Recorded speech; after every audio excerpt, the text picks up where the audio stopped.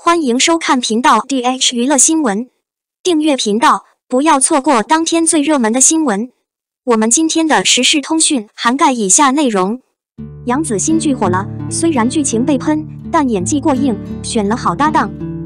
作为影视界的90后花旦和收视率选手，杨紫几乎每次播出一部剧都会引起不少话题和争议，其中就包括她刚刚完结的新剧《沉香宠花》。杨紫的新剧能这么火，在意料之中的同时，也是意料之中的。说是意料之外，是因为这部剧槽点多，尤其是剧情可以说是各种喷火气。比如它的原著的魔改，从筹备到播出，这都是剧本和剧情的一大看点。除了整体剧情，还有2大槽点都被喷了。一个是女配角的认真，主要是徐凯健饰演的灯笼仙子这个角色，虽然据说后半段这个角色算是终于消失了，但是在前半段灯笼仙子这个角色简直太多了，而且很多都是多余的，而且很刻意难以添加。这是一个非常好的故事，总之结局太虐了。原本英远被设置为男1号，而他和燕潭被设置为最重要或唯一的官配，这已经让这种魔改备受诟病。但在一路虐到最终，两人不被允许甜蜜相聚，却不得不上演一场为天下人牺牲自己、相爱相杀的场面。剧情受到批评。最新剧《沉香宠花》还在火，从演员的角度来看，杨紫是有女主的角色的。这个角色和杨紫之前的很多角色都非常相似。杨紫本身甜美可爱的形象是一种讨人喜欢的气质，她对角色古怪的表现得淋漓尽致，让人不知不觉带入了轻松愉快的气氛。随着故事的发展，燕潭的许多情感场景，尤其是各种哭泣的场面或压抑或大喊大叫的悲痛，都极富感染力。正是这种出色的演技，很大程度上挽救了剧情的不足。新剧之所以大获成功，也是因为选了好搭档，自然是男主的成毅是近几年非常火的一个年轻人，尤其是古仙剧天花板级别的男神。杨紫和搭档不仅有加持的人气和流量，同时清新甜美和高冷惊艳相得益彰，也是古装剧中清新甜美的结合。爽是该剧最大的看点和看点之一，更何况和杨紫一样，成毅在剧中的表现也是惊艳，更何况他那折磨人虐的哭戏也很有感染力。这部剧的成功很大程度上是因为这对搭档的漂亮脸蛋和出色的演技，所以杨紫真的选了一个好搭档，你不觉得吗？02好消息，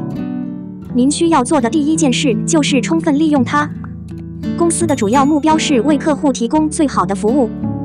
肖战与其他明星艺人不同，肖战是半途而废的明星，但在他的艺术天赋和贵族的帮助下，他成功地进入了演艺圈和娱乐圈。这种半途而废的明星在当今的演艺和娱乐圈中是罕见的情况。娱乐产业，就算让你有机会追随肖战的脚步，也不太可能成功，更别说像肖战一样红了。因为人有不同的人生，每个人的人生轨迹都不一样，同样的事情，不同的性格特质去做，结果可能会有很大的不同。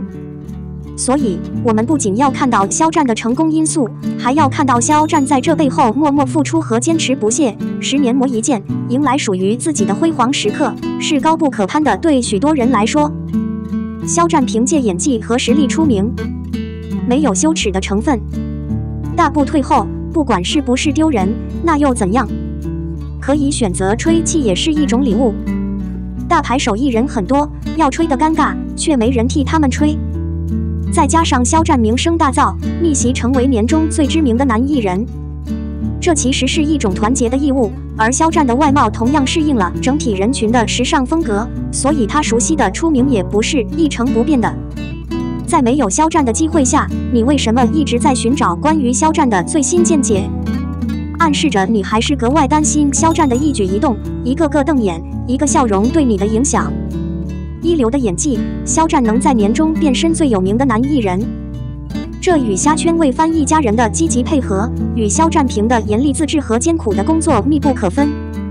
肖战今天在媒体上的成就，并不是靠自己的努力完成的，而是很多粉丝和人群给肖战的。有人可能会说没有粉丝和人群，粉丝们，今天没有肖战的精彩。值得关注的是，肖战向四川甘孜地震灾区捐款100万元，单是这个体贴的举动，就足以让原本不崇拜肖战的人改变对肖战的看法。肖战在媒体上的成绩经得起考验，也是值得大家信任的向上的象征。我相信那些辛辣的柠檬和尖嘴鸡，不要戴着有色眼镜看肖战，你应该摒弃偏见，正常公平的看肖战，这样你就会明白肖战的原因。众所周知，肖战是一个安静、呆滞、有原则、有判断力、和蔼可亲的人。无论是个人艺人，还是精心准备的前辈，他都为肖战喝彩。那些用大眼睛看肖战的人，永远也看不懂肖战，更别说对肖战有好感了。在这里，我相信一直支持和信任肖战的人能够理解，靠近就是你所拥有的，你爱他，直到你适应他。我在微博上有你，足以有时偷偷看你一眼。至于你是不是我的，不管你能不能拥有，如果你不在一起，真的没有什么大不了的。我继续崇拜你，不告诉大家，是我有你的特殊倾向。不管从这里发生什么，在外面你会受到保护和幸福。03，成毅的4位模范 CP 都是风度女神，而且普及率也异常的高。沉香种花的恶名，让成毅和杨紫成为今年年中格外出名、最受喜爱的荧屏 CP。尽管网络上的很多声音一开始就对自己的同伙并不抱太大希望，而是凭借着真正的高颜值和绝妙的演技，在整个晚春时节，两人依然异常的出名。而且从流行度来看，从琉璃到现在的沉香种花，成毅成名，还收获了这样4个当之无愧的模范 CP。除了沉香种花中的杨紫和琉璃中的袁冰妍之外，还有长安诺中的赵英子和与尺子同调中的张雨绮。可以说成毅的这4位模范 CP 很合适。正统的性情女神，其中杨紫和袁冰妍有一个特定的同事，两人比较清纯甜美，性格古怪，妩媚灵巧，给人松松垮垮的感觉。赵英子更是一个经验丰富、庄重细腻的性格。无论是长安诺还是其他影视剧，赵英姿从一个角度看都有一种东方老派的气势磅礴的气势，她的光芒再一次绽放。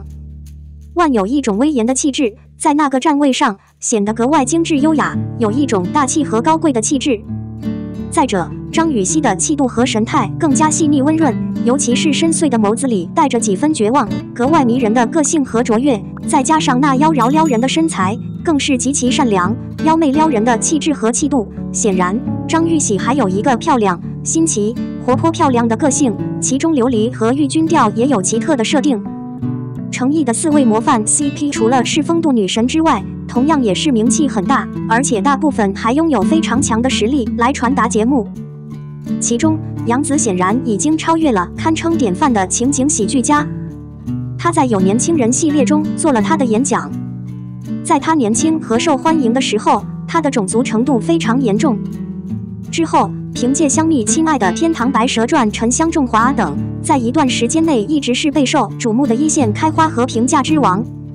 事实上，袁冰妍的出场时间不短，资产一直没问题。她也曾出演过很多冠军剧和大型 IP 节目，但在琉璃之前，她一直非常平静。大火让袁冰妍无处不在，她开始跻身一线花商之列的火爆，更是让袁冰妍的人气持续高涨，也让她的抗拒能力得到了很大的提高。